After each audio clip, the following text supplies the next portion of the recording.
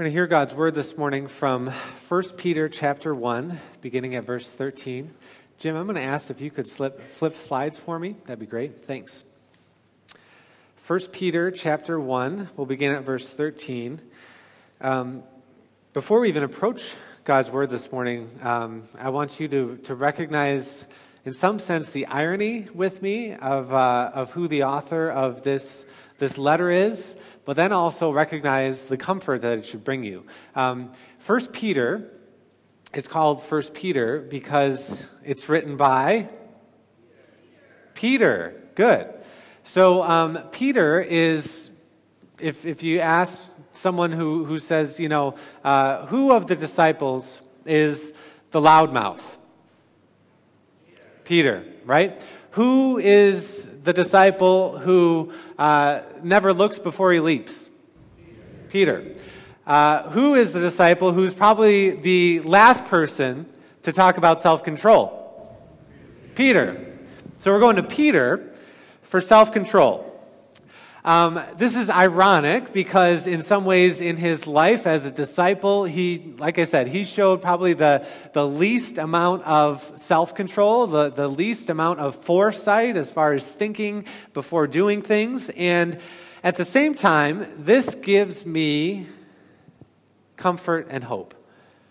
Because if God can take someone who tended to be a loudmouth, who tended to be someone who lacked self-control, who tended to be someone who never looked before he leaped, and can make him into an expert on self-control, then he can make any of us, no matter where we are, no matter what kind of material we have to work with, he can make any of us into people of self-control too. 1 Peter chapter 1, beginning at verse 13. Therefore, prepare your minds for action. Be self-controlled. Set your hope fully on the grace to be given you when Jesus Christ is revealed. As obedient children, do not conform to the evil desires you had when you lived in ignorance. But just as he who called you is holy, so be holy in all that you do. For it is written, be holy, because I am holy. If you paid any attention to the news this week, there was a big, scandalous story that broke in the news this week. Next slide. And that was the story of AshleyMadison.com. How many of you heard the news stories about AshleyMadison.com? AshleyMadison.com is a website, for those who aren't aware. God bless you. AshleyMadison.com is a website that is designed for spouses to have affairs with other spouses. And so this is a picture from Ashley Madison's website. You notice that she is putting her finger over her mouth to, let's keep things quiet. And you notice, too, that she has a ring on her ring finger. Right? This is the picture of an adulterous wife and the picture of temptation to say, hey, this is something attractive, this is something good. The motto on their website is, life is short, have an affair. Wow. Right? You talk about corruption. You talk about how messed up our society is. Life is short, have an affair. Unbelievable. And what's even more unbelievable is that thousands of people a day sign up for accounts on AshleyMadison.com. It's unknown whether people actually follow through on it or whether people, as some have been saying this past week, are just curious and just kind of looking around out of curiosity. Why this was a big story this past week is because about a month ago, hackers said, we have hacked into AshleyMadison.com and we have all their data on their users. The owners of the website said, no, there's no way that you have that data. Come on, you're calling our bluff. And they said, no, we have this data. And so this past week, they released a 10 gigabyte file of data that users had, and it had a list of email addresses and all kinds of things like that, and just a lot of scandalous stuff because there's famous people's email addresses, there's .edu, there's .gov, there's, all these leaders that are supposedly signed up to this site, and then they don't follow a verification process. So that if you sign up, I'm told, if you sign up and give your email address, you don't have to get a link from them to confirm your account to that email address. And so then the defense was, well, maybe someone put in my email address. Honey, there's no way that I signed up for this. And so the hackers decided, we'll go a step further. And so they released the last 4 digits of credit card information that people had given when they signed up in order to sign up for this service. And from what I hear, divorce lawyers are just rubbing their hands together in anticipation because this is something that is going to be a boom for their industry. Now, it's all messed up, but here's the really messed up part. These hackers did this not to expose cheating spouses, but the reason they did this was to expose bad IT practice. Because what they wanted to show was that AshleyMadison.com had done a poor job of making a promise to delete users' information. There was this deal where they said, for $14, you can delete all your personal information. You can cover your tracks. It was like you never looked for an affair, and so no one will ever know for $14. In 2014, the company raised over $2 million from users who were trying to cover their tracks. These hackers were upset because they said, you took in $2 million to delete their information, but you really didn't delete it. And so they wanted to expose the company for not deleting the information. So let me lay it out for you. The hackers were more upset that the company didn't keep its word about data security than the fact that thousands of people a day aren't keeping their word before their family and friends, before their pastor, before God, when they said, in sickness and in health, for better or worse, till death do us part. This is the world we live in. It's broken, needs Jesus, and it needs self-control. So that's what we're going to study today. What you notice in our text is, and we'll see throughout this message today, is first that this is a very blunt quality, self-control. There is no dressing up self-control. I don't think I've ever heard a song on the radio about self-control. There are countless love songs that have been written, but you never hear any songs about the virtue of self-control, right? I'll always have self-control. I have self-control for you now, and I always will. I don't hear any songs like that for some reason. I looked up the definition of self-control because I thought maybe this will give me some insight. I'm not even kidding. This is what it says. It's the ability to control oneself. I didn't think that dictionaries were supposed to define words with the exact same words. But yeah, self-control is controlling yourself. So not all that helpful. But it gets at the fact that it's pretty self-evident what self-control is. It's the ability to control yourself. You can't avoid it, right? It's pretty obvious, pretty clear. And Paul says it's a fruit of the Spirit.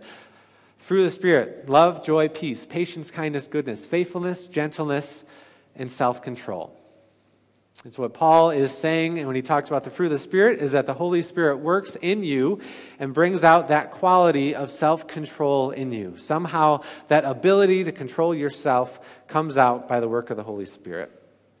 So what we'll do today is think about this concept in Christian life in general. We'll think about it in marriage, and then we'll be encouraged that God gives us this fruit from the Holy Spirit. What we notice first in our passage is that we're called to prepare our minds for action. That's what verse 13 says. Therefore, prepare your minds for action. I think it's important to recognize that much of self-control has to do with thinking things through. Right? To put it in everyday terms, we have to look before we leap. We have to consider the consequences before doing something.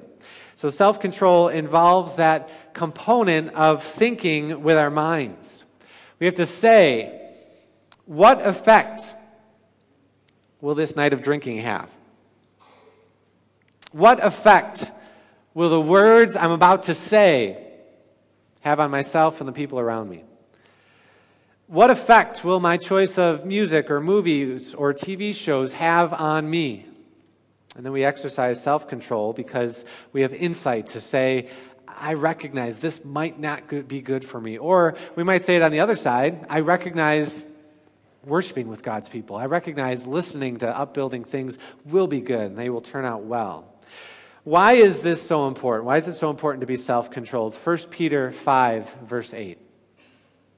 Peter says, be self-controlled and alert. Your enemy, the devil, prowls around like a roaring lion looking for someone to devour. Resist him, standing firm in the faith, because you know that your brothers throughout the world are undergoing the same kind of sufferings. We have to be self-controlled because there's a spiritual aspect to this. What a scary picture that Peter paints for us. Right? The devil is prowling around like a lion, just waiting for someone to be susceptible, waiting for someone that he can devour. And so the call is to resist, to stand firm in the faith, to know that Christians all over the world are facing the same temptations, but they're also overcoming the same temptations. You are not alone in your fight for self-control. This is common to all people. And it's something that God gives you the grace to overcome. But self-control is bigger than just our thoughts.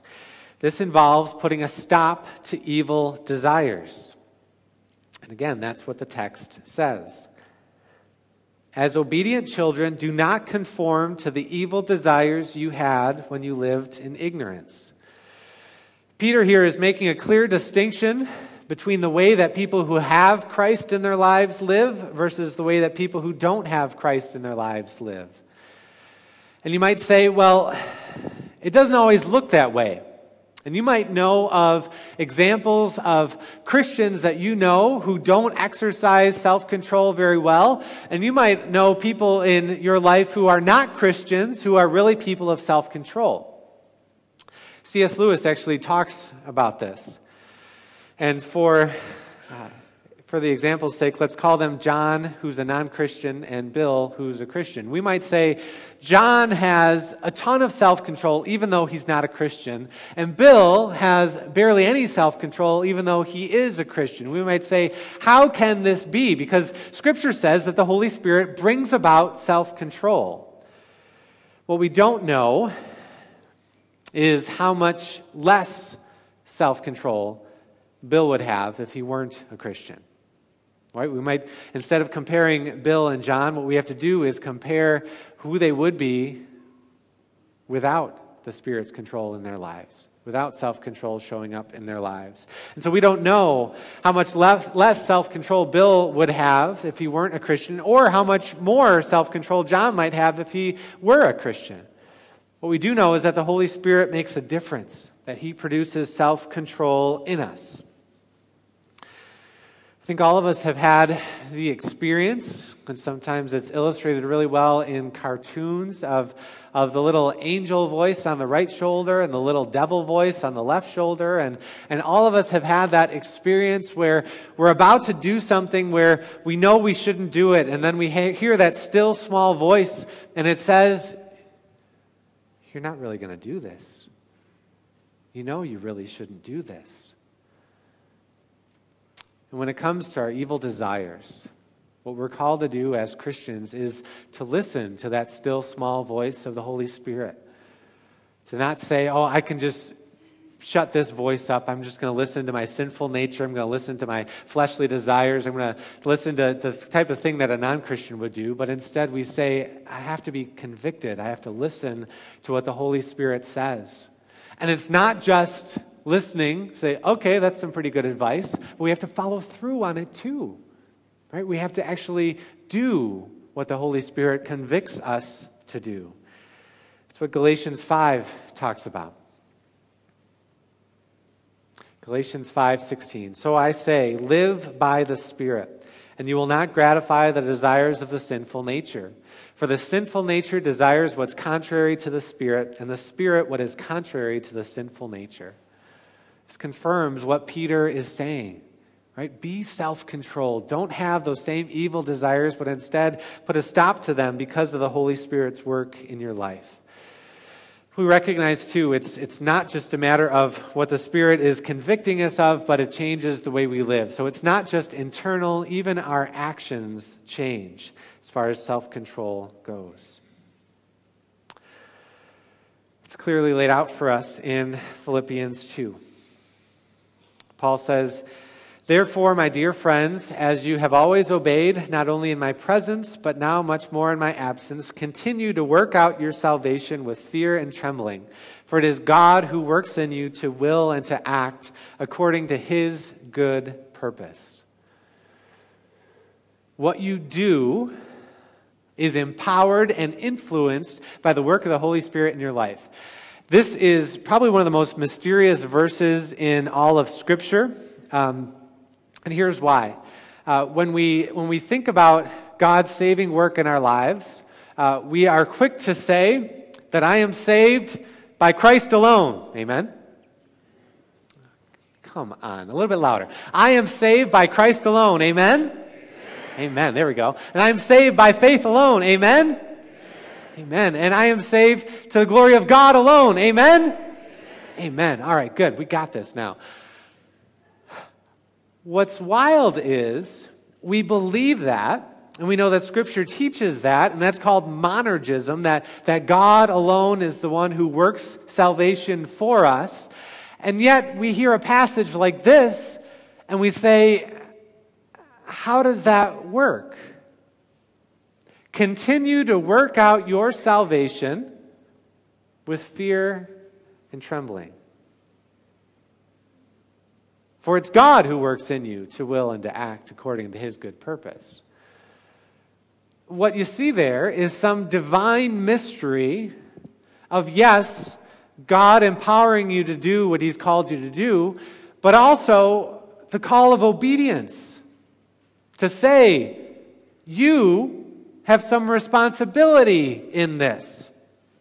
Right? It's not enough to just pray, God, lead me not into temptation. And then we say amen, and then we walk right into temptation ourselves. Oh, well, God didn't prevent me. No, you can't do that. You can't have it both ways, right? You ask God to work in your life, to convict you, to prevent you from going into sinful circumstances, and then you ask the Holy Spirit to work it out in you. And by your will and by your choice, you say, I'm going to do everything I can to prevent that, to protect myself, to not lead myself into temptation after asking God to not lead me into temptation. That idea about self-control reminds me of what Proverbs 25, verse 28 says. Like a city whose walls are broken down is a man who lacks self-control. We could say a woman who lacks self-control too. Walls, during that time when the book of Proverbs was written, walls were extremely important. Walls were in some ways the first and last line of defense against invaders, against people who would do harm, who would destroy the city. And that wisdom passage tells us that if we lack self-control, if we have no self-control in our lives, then we're like a city that doesn't have any walls. We're completely unprotected. We're asking for trouble. And we're called then to have walls in our lives. Self-control is that wall. And because of that, we have hope to control our desires in marriage. We have hope to control our desires in marriage. I'm going to tell you something you already know. I'm going to say it in PG terms for those who don't yet know it, who are too young to know it. That they won't know it yet because they don't need to. When a person says, I do, when all of you said, I do, when my wife and I said, I do, there's still a desire for other people. Right? It's not as if immediately then, that switch just got turned off and, there's no other people in the world. I only have eyes for her and I've got total blinders on and I can't recognize any beauty or good qualities in anyone else because, she is my all and my everything. It makes for a good song, but reality is that there are temptations all around us, for guys and women both. And what we do when we recognize that is we, again, recognize that we have to keep good boundaries intact, that we have to keep walls intact, that we have to make sure that we're not susceptible to invaders. The Song of Solomon, if you're familiar with it, is a song between a husband and wife, and maybe two people who are engaged, with an occasional verse from friends who like to chime in from the outside, and it speaks about the beauty of the other, and it speaks about the attraction and the desires that they have for each other, and there's a sobering word in there too. It's Song of Solomon 2:15. Catch for us the foxes, the little foxes that ruin the vineyards, our vineyards that are in bloom. Pretty sure that Solomon is not talking about the foxes we have in our church. Bob and Linda, Brent and Lindy, Kyle and Kelsey, or even Hayden. He's a little fox. Solomon's not talking about those foxes. As all of you know as well, I'm married to a fox myself. Again, I don't think that Solomon's talking about that fox either. The foxes described here in Song of Solomon 2 are ones that break into a vineyard, break into a place that's supposed to have walls around it, that's supposed to be protected. And what the foxes do, we're told, is that they steal the fruit away from the vine, the fruit that's in bloom. And there are vines, say the beloved. There are vines. All of Song of Solomon is sexual, and this is sexual too. And so what it's saying is the love that we have for each other, the love that's developed over time, the love that's grown into what it is specifically for the husband and wife to share together. And yet there's these little invaders that want to come in and steal away what's designed for and intended for each other. It's a good reminder for us in marriage, too, to say we need to know that those desires that we have, that those wants that we have, need to be kept in check. We need to make sure that those little foxes don't sneak in and steal what's intended for my spouse. C.S. Lewis, again, was writing 70 years ago about marriage, and he says that what books and plays, and today we could say TV shows and movies say, is that falling in love is something that's completely inevitable. That when someone comes into your life and you just fall for them, you have no control over it, that your emotions and your hormones and everything just sort of takes over and you can't do anything about it and you just immediately fall in love. And what he says is, in a sense, that's a good thing as far as people who are single, who are looking for a relationship. It becomes the spark plug that gets the engine going, and the fuel of constant abiding love is what keeps the engine running.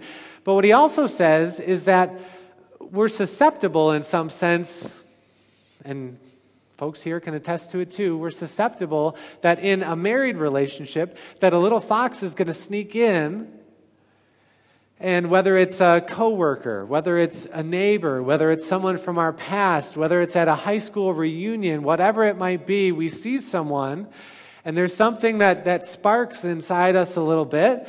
And this sense of, boy, I really appreciate her beauty, and I really appreciate his listening ear, and I really appreciate the way that they're there for me. And that type of thing isn't something, brothers and sisters, isn't something that will inevitably lead to falling in love.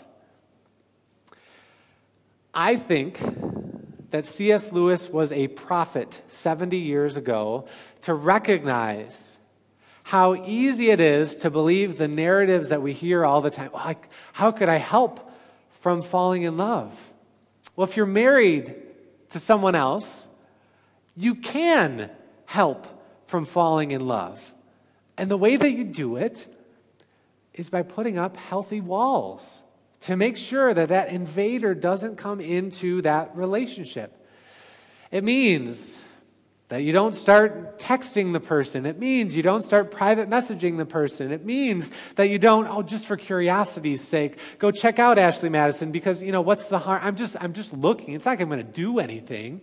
Right? That's where it starts, is that curiosity, that, boy, I wonder if someone else could be the right person for me. No, if you want to know who the right person is for you, check your marriage license. Right? That's the single greatest way to figure out who's the right person for me. Check your marriage license. That's who the right person is for you.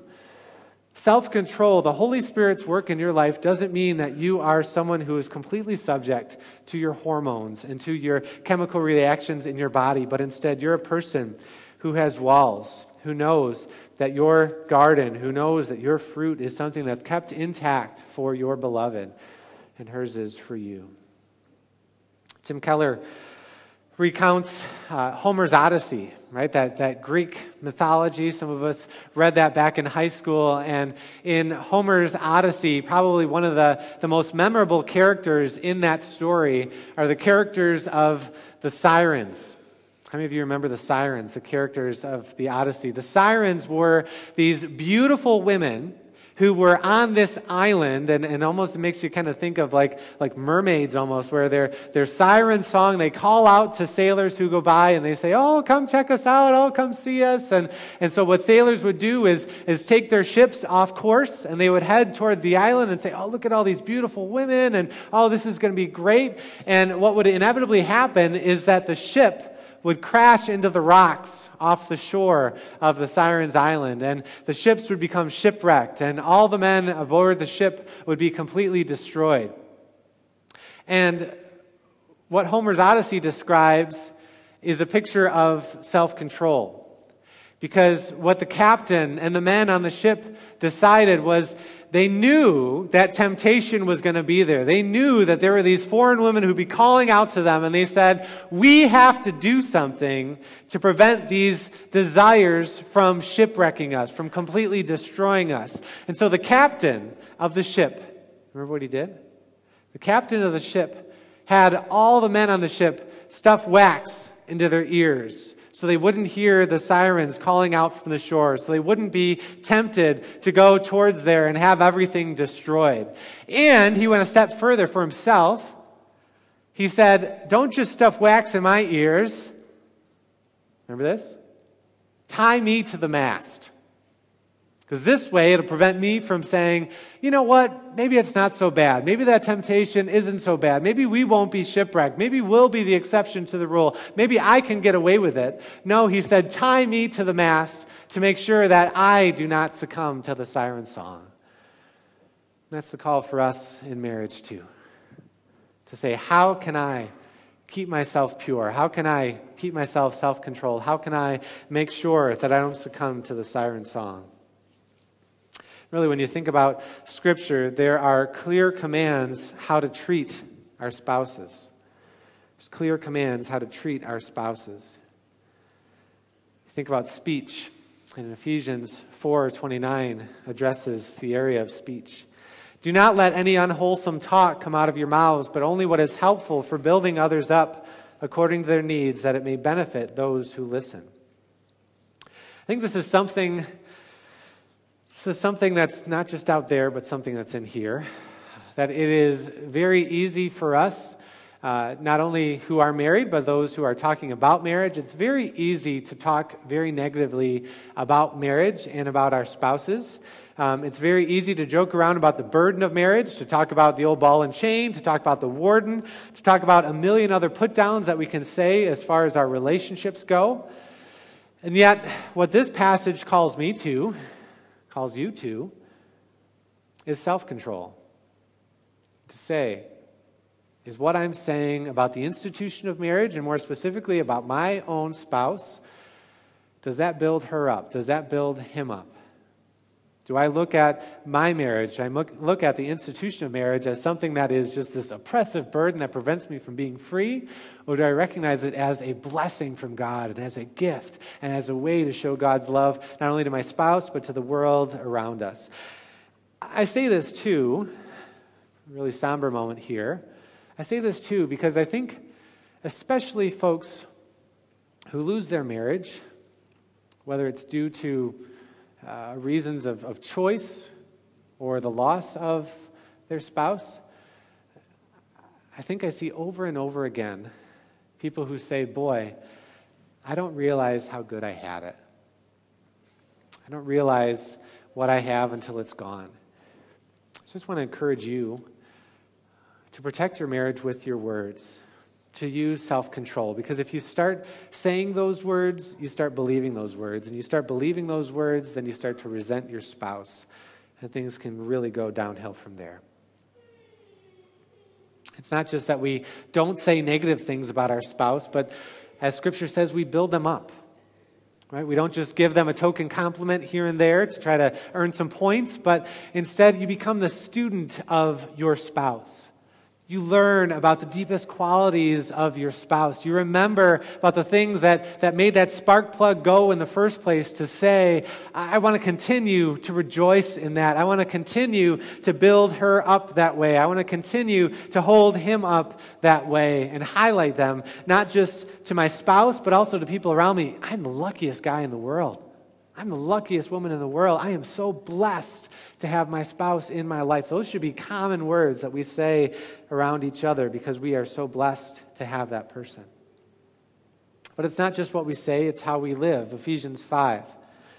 Paul says, husbands, love your wives just as Christ loved the church and gave himself up for her to make her holy, cleansing her by the washing with water through the word, to present her to himself as a radiant church, without stain or wrinkle or any other blemish, but holy and blameless.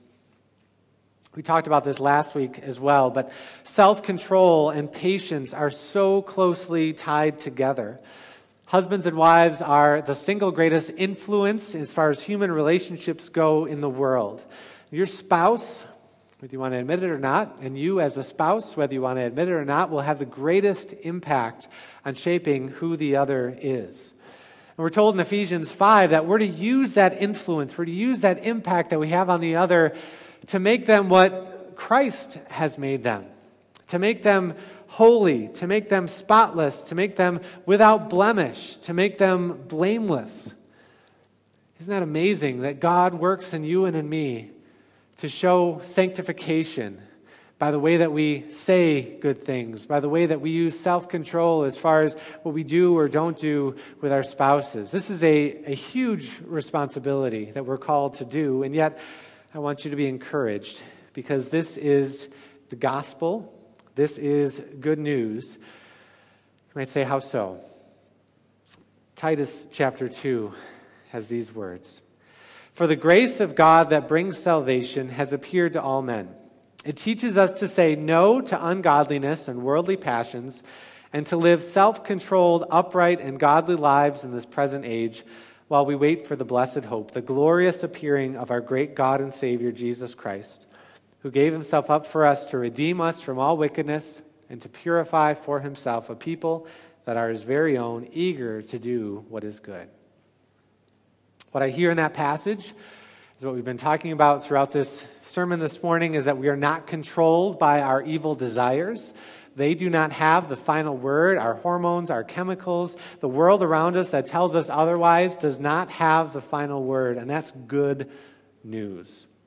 Also, our salvation and even our forgiveness for lack of self-control is found in Christ and in his obedience. We recognize in this passage, as we know what all of Scripture says, is that our hope is built on nothing less than Jesus' blood and righteousness.